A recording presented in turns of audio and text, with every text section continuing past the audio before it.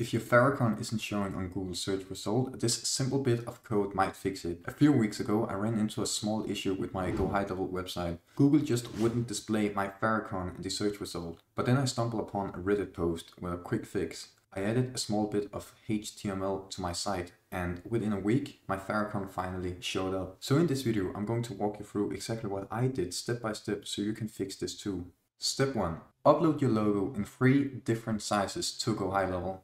First one should be 16 x 16, the other 32 x 32, and 180 x 180, and make sure they're in a PNG format.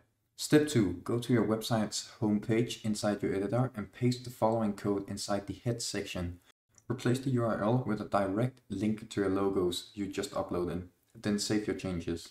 And that's it. Just give it about a week and your Favicon should start showing on Google. I seriously hope this helped. If not, leave a comment and I will try my best to help.